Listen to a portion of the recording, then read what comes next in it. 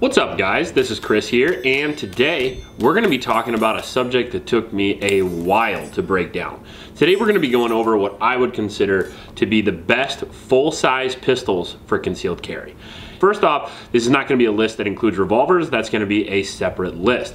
Secondly, the guns are going to have to be full size. What a surprise, right? A list of full-size guns has to be full size. So the guns have to be larger than 4.5 inches. Now, not only did I pick firearms for this list that I felt like had very good track records, very good size to weight ratios, very good overall reliability, durability, but I also wanted to pick guns that were a little bit different as well. There's some 45s, there's even some 5.7s, there's some 9mm, and there's some double action, single action, there's some single actions, and there's some striker fired guns on here. I tried to make this list to be an over-encompassing carry list for everybody who might want to be looking into a full-size carry pistol. There'll be something on this list that fits your niche. Now you have to understand all these are going to be full size, so some of these aren't going to be ultra lightweight guns, and in order to carry one of these firearms you're going to need a good system, a good belt, a good holster, but it certainly is doable. Now, before we get into this list, I do want to mention my Patriot supporters. My Patriot supporters sponsored most of the guns on the channel and a lot of the ammunition. We appreciate you guys a lot, and we try to be the most honest gun channel on the internet because of you guys. So if you want to support the channel, that's the best way to do it. Go to the link in the description below. Also in that description is a local shelter in Ames, Iowa. It's the YSS. Those kids could really use your help. It's a youth shelter. So please go down to that link and donate to those kids. And finally, I do want to mention the Gundies. If you're interested in voting for me for Best Gun Reviewer, I'd really appreciate it. You can vote once a day, and that link will also be in the description. Now, in the video, these are my opinions, and I base these off some of the information that I've looked up, but mostly the data that we have from all the reviews that we've done on these pistols. I've got a lot of trigger time on most, if not all, of the major brands of handguns, and if you want to see those reviews, you can also check them out through my channel. So let's get into it right away with number 15, and that is going to be the FN45 Tactical. Now, the FN45 Tactical is a firearm that I haven't had in quite a while, but I did have a lot of fun while I had it. It has seen a lot of military use, it's seen some police use, and overall it is judged as a very reliable, durable, robust platform. And it's personally one of my favorite to shoot the 45 caliber in because it has such soft recoil and because it has a pretty good trigger as well. It's one of the first guns that really came with a lot of accessories, which is kind of standard today. So if you're looking for a classic that has a lot of good features to it, it's not too heavy at around 33 ounces, and the gun comes in about $700 or $800 today. You can get a gun straight out of Call of Duty that you can carry pretty comfortably that packs a wallop for a pretty good price. So I had to put the FN45 on the list. Now, in at number 14 is gonna be the first CZ on this list. If you follow the channel or not, you know I like CZs, and the CZ P09 is certainly gonna be a choice for me because I really love the P07, and this is the full-size version of that. It is a double single-action pistol with a full 5-inch barrel, very lightweight slide, very low reciprocating mass, very, very low recoil impulse. The double single-action trigger makes for a very good platform to use for appendix carry or any system of carry. That extra length on the trigger on the double action makes it a lot safer of a gun for me personally to point at my junk, so that's why I like it. Super reliable, super durable, and it's actually pretty cheap as well. Coming in between $400 and $500. It's one of the best buys on the list considering the back straps and all the modern features you get out of that. Plus these guns are stupid reliable, low recoiling, accurate, and they come in at around 29 ounces, so even for a large gun, they're very, very light, and you can carry this pretty comfortably if you're a slim, taller type of guy like me, and I personally love the gun for that. In at number 13, and only because it's not very proven yet, we've got about 700 rounds for this. This is going to be the only gun on the list that we haven't got through a full review. This is going to be the Smith & Wesson M&P 5.7. Now this gun came out a few weeks ago, but I've been so impressed with it. I've been shooting it and shooting it and shooting it. The gun is phenomenal. It has a 23 round capacity with the 5.7 caliber, but it only weighs about 27 ounces overall. The capacity to size to weight ratio on this gun is incredible. It's reliable. It has the lowest recoil of any gun on this list and any gun in the full size category that I've ever fired. Comes with a dot mount, comes with a threaded barrel, comes with a pick rail, comes with slide serrations, a improved texture on the grip, and an awesome trigger as well. And you can get into this gun for about $600 to $700, which is really incredible considering not only is it new, but the performance that you get out of it.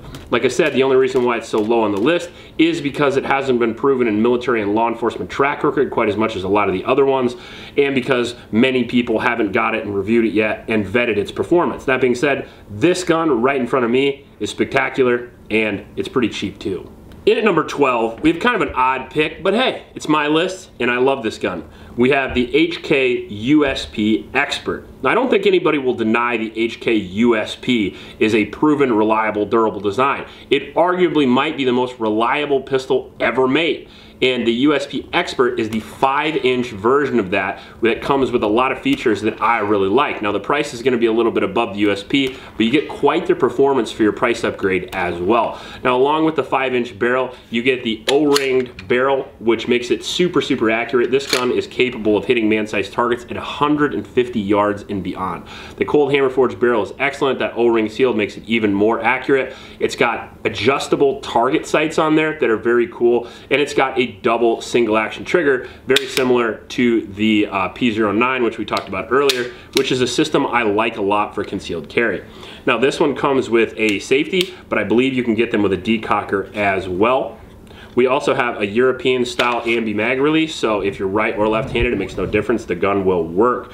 We also have a 15+1 capacity. Now, it's a little bit lighter than some of the other guns, but grip is going to be one of the things that shows a lot, and if you carry this gun, there won't be quite as much to print, which is very nice. So it's safe, it's accurate, it's unbelievably reliable, it's got good capacity, and it's got pretty awesome features with a great trigger.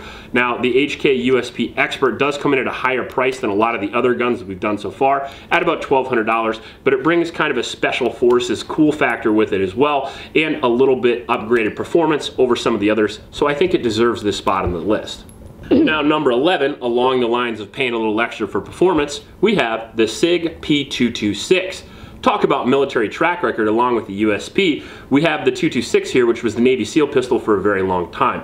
One of the most tested, reliable, and durable pistols of all time in its own right. The 226 has a lot of features on it that might even put it above the USP for me. Number one, it's got an aluminum frame, which just feels good when you shoot it, adds a little bit extra weight. They have single action designs of these guns that have amazing triggers, and there's lots of different versions of the 226 as well. SIG is really good at putting out different versions of their guns, and there's like 20 of the 226, making it a very easy platform to get into, mix and match, pick your accessories, pick your different parts depending on which one you like, which one you don't. Options are pretty much endless with the 226, and that's pretty nice. This is actually the Pro version here, which is going to be a little bit more expensive, but the 226 does start at about $1,000, and because of the aluminum frame, it's a little bit heavier at about 34 ounces, but certainly light enough to still carry, and many people carry these guns today because of the accuracy, reliability, and just the overall performance you can get out of the gun. Now, in at number 10, we have the Canik Meta. Now, I considered putting the Rival or the SFX or even the new steel frame on this list because Canik comes to the game with a lot of features for a low price, and they're pretty reliable too. However, I decided to go with the Meta simply because that's kind of the tactical defensive version of all the guns that I like, and we do also have a 1,000-round review of this gun. Now, this gun comes with a 5-inch barrel, comes with a pre-cocked striker trigger, very similar to the P99 series of guns. We have a low weight on the slide mass, making it a very low recoiling gun. The grip is very good, well textured, comes with a mag well, and it comes with interchangeable back straps, plus tons of plates so you can throw a red dot on there if you want. It's also got white dot steel sights, but you can get versions with tritium sights, and it does have an optics or a light rail on it for you to put a light on it, use it for a home defense gun as well.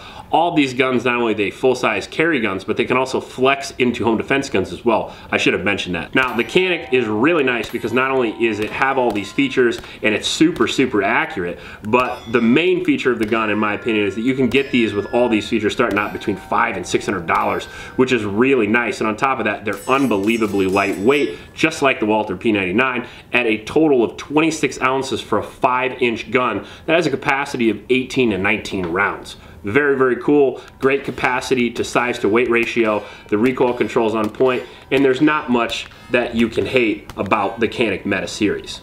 Now, in at number 9, speaking of Call of Duty, we're gonna get into maybe a little bit of the exotics, and we're gonna talk about the FN 5.7. Now the FN 5.7 was, I believe, the first handgun to be released in the 5.7 caliber, modeled after the FN P90, which is kind of a PDW subgun. They actually took the 5.7 round, put it in a handgun, and that's where I think it really shines, because in a handgun, you can get a lot of capacity, you can get low weight, and you can get low recoil all in a nice little package. This is actually the Mark III. This is the new version of the 5.7, but the old one will work all the same. Very reliable, very durable, very robust. On top of that, you're gonna get a crazy good capacity of 20 plus 1, and you're gonna have it for a very light weight of around 21 ounces, which is incredible if you consider how thin, how light, and the capacity to recoil ratio that you get. It's pretty awesome. You get tons of performance with this gun, you get a lot of cool factor, it looks awesome as well, and it's easy to carry, but you are gonna pay a little bit for it at about the $1,000 price point. It's gonna be $300 to $400 more than the Smith & Wesson, and they're gonna have pretty similar features and size and weight, but I put this one ahead of it just simply because it's been more time tested. So because of that, we got into the FN, but if you don't wanna pay the extra money, always feel free to get the Smith. Now at number 8, one of my personal favorites and my home defense gun, we have the Staccato P. Now the Staccato P is a double stack version of the classic 1911, a 2011 if you will, where you can get a good bit of capacity all the way up to 27 rounds if you so choose, with a very lightweight single action design. 34 ounces, 4.4 inch barrel, and all the bells and whistles you could possibly imagine. Mine is the optics ready version, which is gonna run you about 500 more, but it comes with iron sights and the optics mount ready to go. Picatinny rail for lights, I slip on an X300 all the time, and then a solid grip as well, with a manual safety and a grip safety. It's got a good magazine release, it's got a beveled mag well, and everything about this gun is slick, smooth, fast, and reliable. A lot of people think of 2011s as race guns, and they absolutely are because of their performance, their recoil, their accuracy, but the Staccato P flexes more into the tactical line, and it's made specifically for tactical use. Even to people like Texas Rangers and lots of law enforcement are picking these up as well, because not only are they unbelievably fast, but they're very durable and reliable as well. If you want to pay extra money to get super high performance, I would consider this one of the first high performance guns that we have on the list that would super flex in a carry, because it's only 34 ounces, and it would be one of those do-it-all guns that you could save up for, get, and you're going to be happy with, whether you're competing, whether you're going to be using it for home defense, plinking, or carrying a gun. In at number 7, I had to pick a Beretta, and if I'm going to carry a full-size Beretta, I'm going to go with the M9A4. Everybody who follows the channel forever knows I'm absolutely head over heels in love with this gun. I like the M9 platform, and I would consider the M9A4 to be the best variation of that.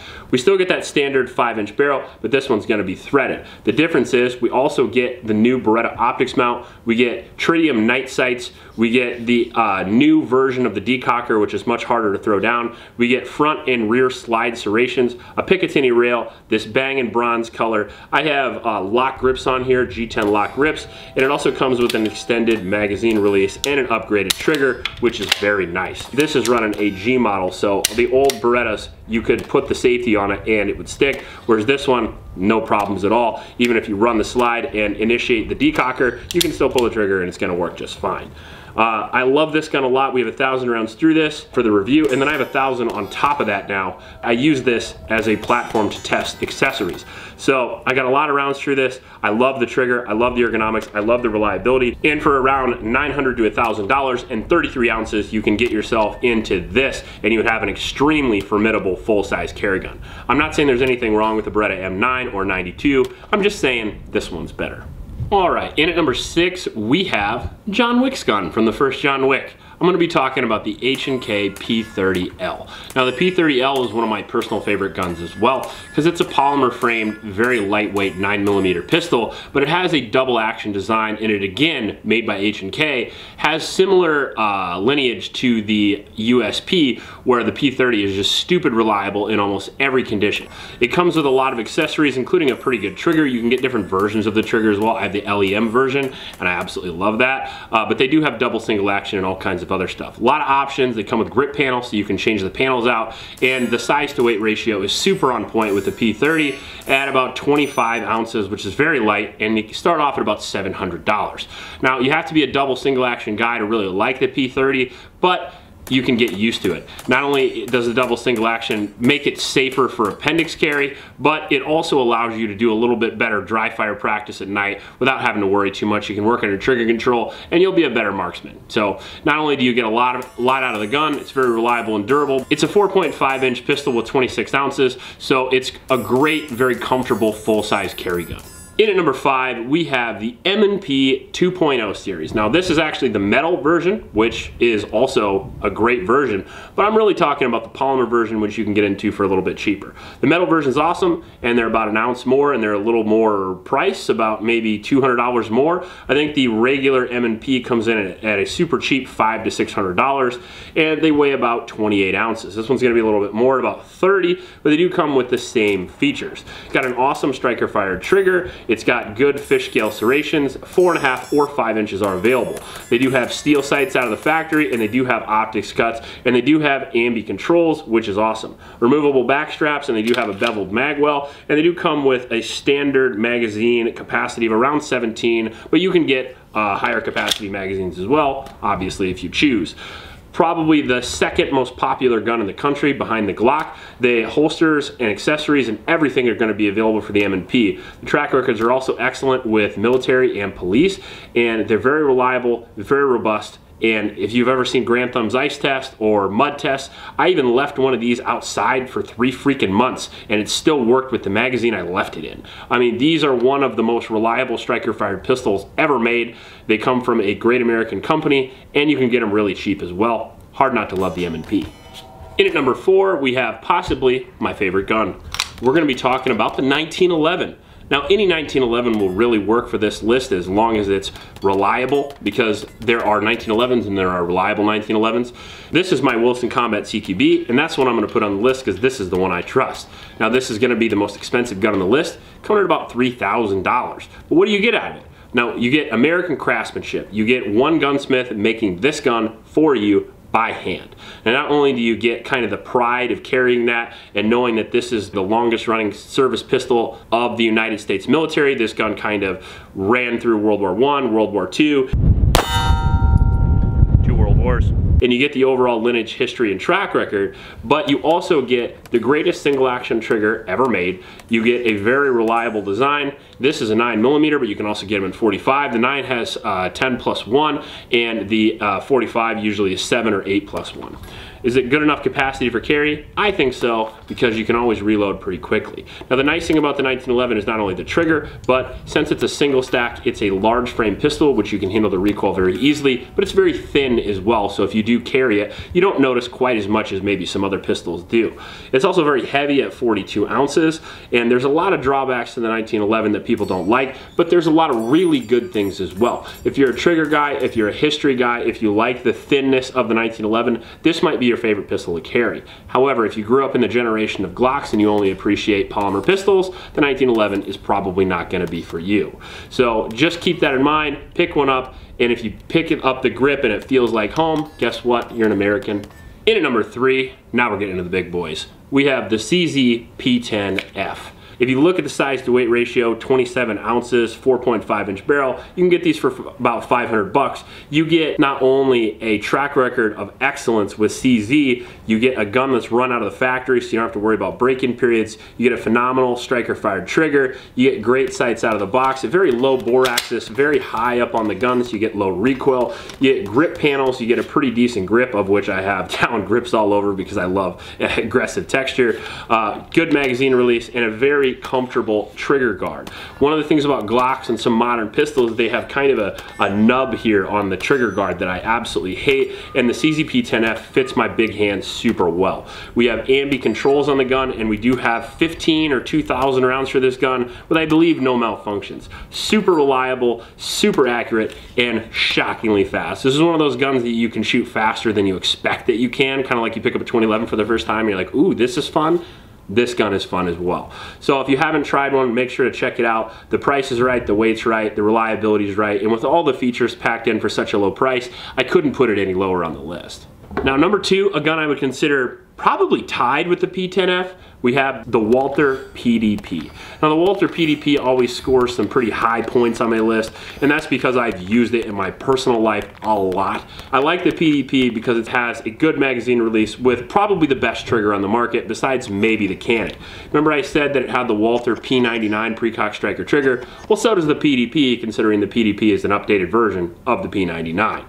We have great aggressive serrations on the slide. We have a pretty awesome optics mount, steel sights out of the factory, a full Picatinny rail, and not only does the PDP have a 4-inch, a 4.5, and a 5-inch, but all the slides are interchangeable with the lowers as well, making it pretty universal and pretty cool. The recoil impulse on this gun is on point, and the weight is awesome at 26 ounces, and you can get all these features for about $500 to $600, making them comparable with a lot of the other guns that were much lower on the list as far as specs, but you're going to be able to get a better trigger and overall a little better performance as far as accuracy goes with the PDP. Now, before I get into number 1, we're going to do a few honorable mentions. Man, this video could have been a top 50 to be honest with you, but I'm only going to list a couple, and if you want to see more later, we can do that. Now, one of the guns that almost made it on the list is going to be the FK Bruno PSD. Now, that gun comes in 7.5 FK Bruno, but you can also do caliber conversions to lots of other calibers. The reason why I like it so much is it's 42 ounces just like a 1911,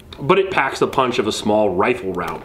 It has low recoil, has high capacity, and it's one of the only guns on the list that if you had an abominable snowman outside your house, you could take care of it no problem.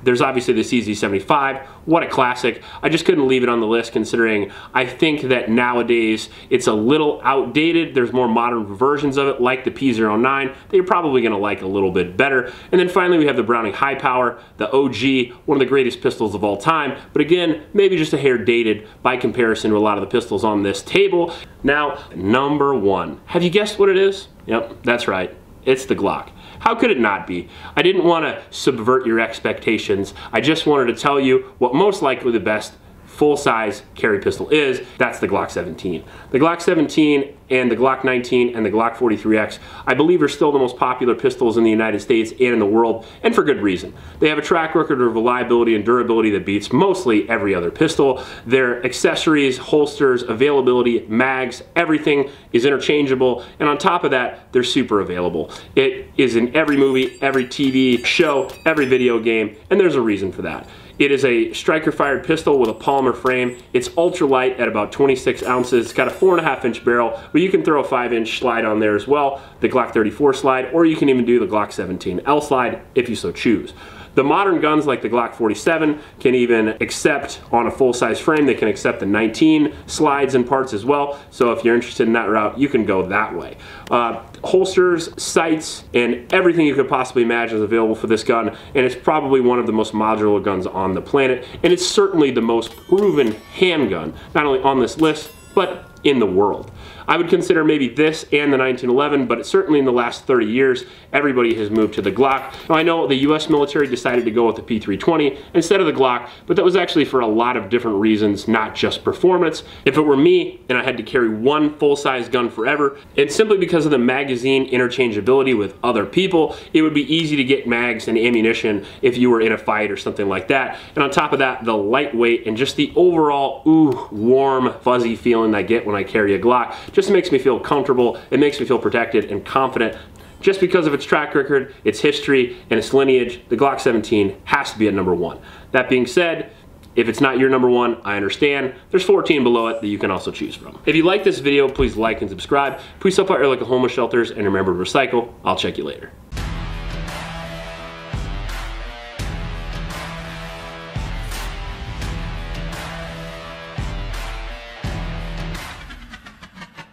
Whew, if that wasn't the hardest video we've ever filmed, I don't know what is.